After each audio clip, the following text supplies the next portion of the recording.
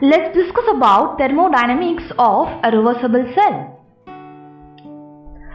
So the topics which we are going to deal will be thermodynamics of a reversible cell. Under that we'll be discussing about the Nernst equation, and also we'll be discussing about the calculation of half cell potential and the calculation of cell potential.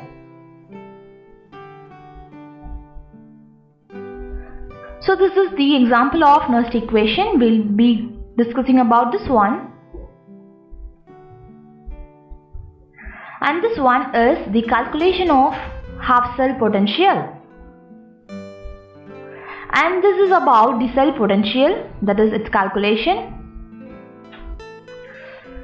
So if we first discuss about the Nernst equation, suppose the reaction occurring in a reversible cell is represented by the equation A plus B gives C plus D.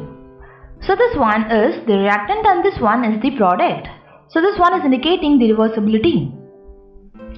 So the decrease in free energy indicated as minus delta G accompanying the process is given by the well-known thermodynamic equation, that is minus delta G is equal to minus delta G naught minus RT ln J, where this minus delta G naught is indicated as the decrease in free energy accompanying the same process when all the reactants and products are in their standard states of unit activity.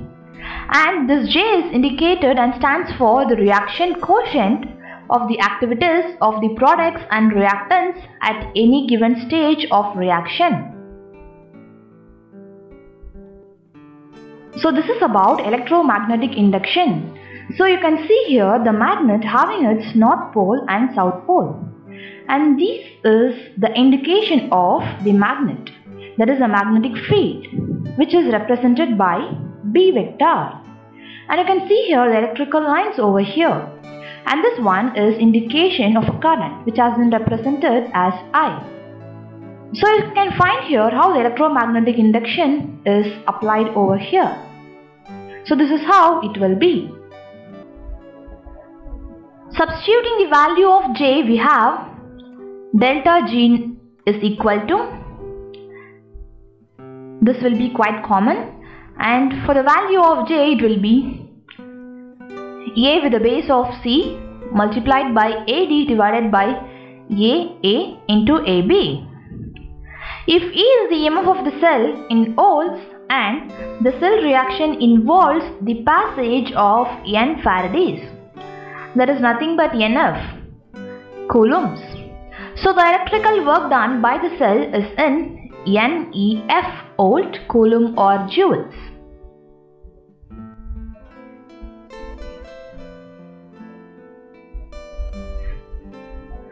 Hence, free energy decrease of the system minus del G, that is minus delta G, is given by the expression minus delta G equal to NFE.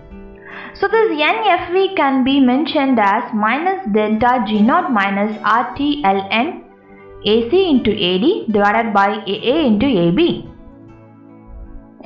Since we know this minus delta G is equals to NFE, we can substitute over here, and this term will be quite same.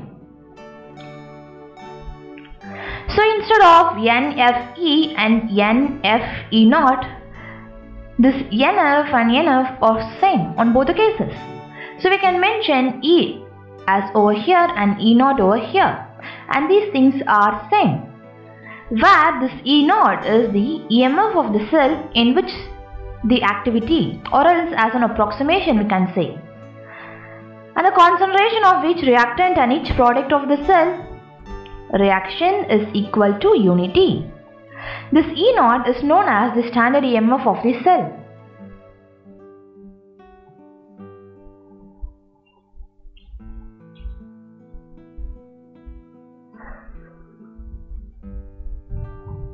So the above equation is often referred to as Nernst equation.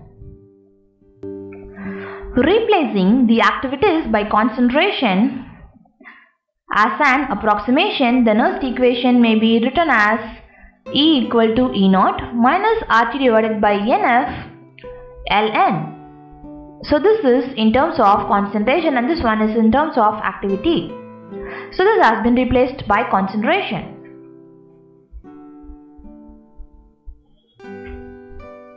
Now E equal to E naught minus RT divided by NF Ln ln concentration of C into concentration of D divided by AB, that is in terms of concentrations, where the quantities in parenthesis, this one, represent the concentration of species involved, replacing C into D divided by A into B as equal to K, that is by a constant. Then the equilibrium constant in the molar concentration units will be as E equal to E naught minus RT divided by NF Ln into K. So this equation is known as Nernst equation, where we have E equal to E naught minus 2.303 RT divided by NF into log K. This E naught is standard electrode potential, R gas constant, T Kelvin in terms of temperature, N number of electrons transferred in the half reaction, Faraday of electricity, equilibrium constant for the half cell reaction as in equilibrium law.